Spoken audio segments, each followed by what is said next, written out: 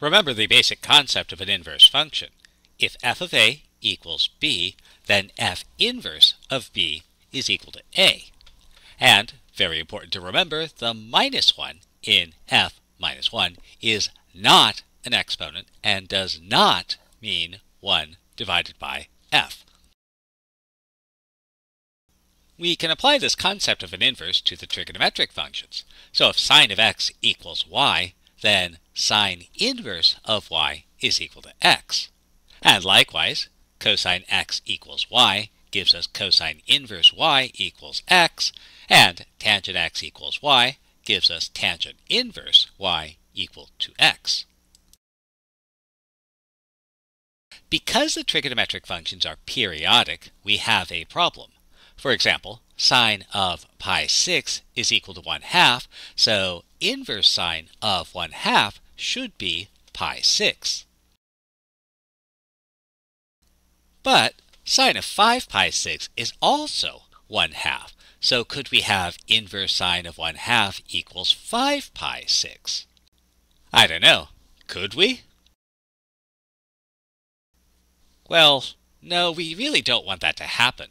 Since we don't want the inverse sine of a to have different values, because then it wouldn't be a function, we have to restrict the range.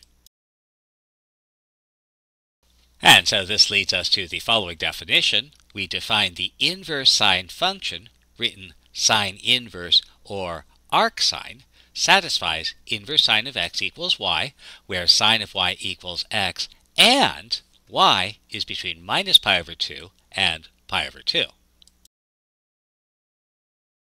So, for example, let's find the inverse sine of negative square root 3 over 2.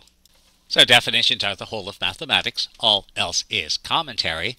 If y is the inverse sine of negative square root 3 over 2, then the sine of y is negative square root 3 over 2. Since y has to be an angle between minus pi over 2 and pi over 2, it helps if we know the sign of the angles between minus pi over 2 and pi over 2. We see that the angle whose sine is negative square root of 3 over 2 is minus pi thirds. And so the inverse sine of negative square root 3 divided by 2 is negative pi thirds. We can define the other inverse functions in a similar fashion. So the inverse cosine function, written cosine inverse or arccos, satisfies the relationship inverse cosine of x equals y, where cosine y equals x, and this time we restrict the output to between 0 and pi. And the inverse tangent function, inverse tangent x equals y, where tangent y equals x, and y is between negative pi over 2 and pi over 2. The inverse secant function will have a range restriction between 0 and pi. And there's also an inverse cosecant and inverse cotangent function that nobody uses. So let's find arctangent of 1, arccosine of negative 1/2, and inverse secant of 2. So definitions are the whole of mathematics, all else is commentary. Arctan is another way of writing the inverse tangent function. So to find arctan of 1, well, if y is arctan 1, then tangent of y is equal to 1. So, since y has to be between minus pi over 2 and pi over 2, we need to know the values of tangent between minus pi over 2 and pi over 2. And so we see tangent is 1 at pi over 4.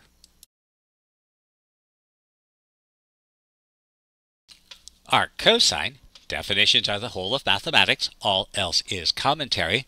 Arccosine is another way of writing inverse cosine, and so to find arccosine of negative 1/2, y equals arccosine negative 1/2 means the cosine of y is negative 1/2. Since y is between 0 and pi, we want the cosine values between 0 and pi. we find the angle whose cosine is negative 1/2 is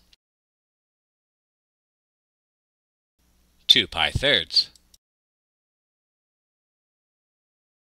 Inverse secant, so again, definitions are the whole of mathematics, all else is commentary. To find the inverse secant of 2, we know that y is the inverse secant of 2 if secant of y is equal to 2. And that means we need to recall our secant values. Well, that's okay, we've memorized the values of secant. Well, nobody does that. But definitions are the whole of mathematics, all else is commentary. Secant is 1 over cosine. And rearranging, that tells us that cosine of y is equal to 1/2. And we pull in our values for cosine, and we see that cosine of y is 1/2 when y is equal to pi thirds. And so we know the inverse secant of 2 is pi thirds.